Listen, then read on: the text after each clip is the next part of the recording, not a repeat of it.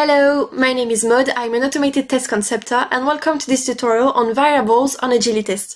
In this tutorial we will see how to create environment variables, then we'll see how to create non-editable variables, and finally we'll see how to create and use some editable variables. First, you have to know that there are two variable origins to simplify operation and avoid errors.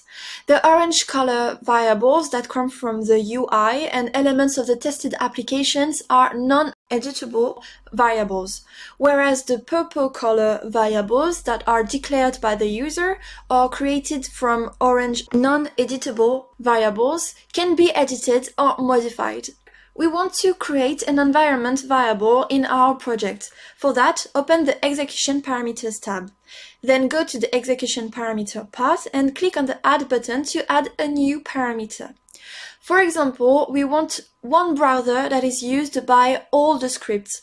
So we enter the browser variable. Then we're just going to write the browser that we want to use for all our scripts. So here we're going to go with Chrome, for example. Then, if you want to put it in practice, you have to open a channel. So click on the channel's action and select Start Channel. Instead of directly clicking on the Chrome browser, you can click on this little button and you can choose Environment Variable and click on the variable we've created. And as you can see, Chrome will be opened by the channel. On this part, we want to add a property variable. So for this, click on the property action to generate variables from elements from the tested application. Then capture the property you want to use. Here we're going to capture this property. Select the name and value attribute and drop it into the interface element of your property action. There we want the value, so we write down value, or we click on this button to see every property that can be captured. Then click on the play button to execute the action, and as you can see, the property captured appeared. On this final part, we want to use the different editable script variable available. So, for example, if we want to, let's say, use only one part of the generated element of the property variable we created earlier, like you can see here, you're going to click on the menu button on the script variable window and select Create a Variable. This will create a purple editable color variable. Here it is a regular expression, so click on the button of the same name. Then select the variable you want to use.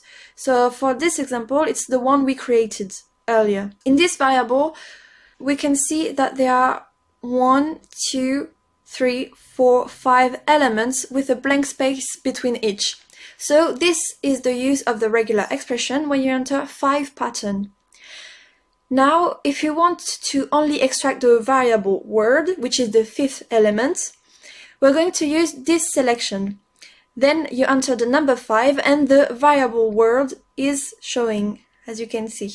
If you want to know more about this part, don't hesitate to look through the documentation on Agilitest about regular expressions. Then there are other variables that exist. For example, you have the under variable. You can give it a name, so here it's going to be the name text. Then you can enter the text you want to see appear. So next, if you want to put it into practice, everywhere on Agilitest, click on the Enter Text action and click on Specific Value button and choose the text variable.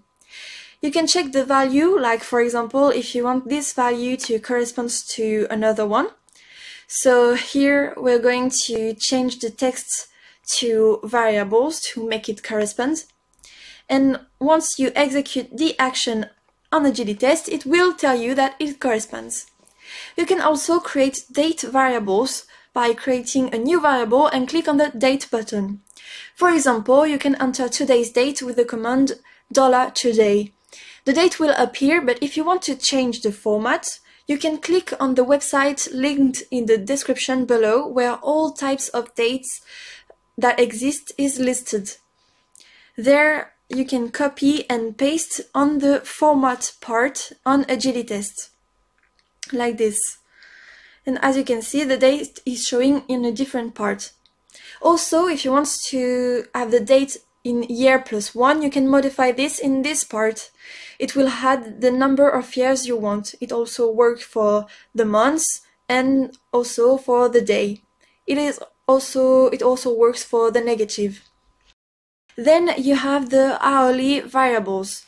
So, for example, enter an hour, then minutes and seconds. It will show in the variable. You can also add or reduce hours or minutes or seconds. Finally, you have the numeric variable. So here you can enter a number with a decimal like 15.2333, etc. So if you want to reduce the decimal, you can click on this arrow. -1 will show the entire number, but if you increase the number, it will also show more decimal. So that's it for this tutorial. Thank you for listening and I will see you next time. Bye bye!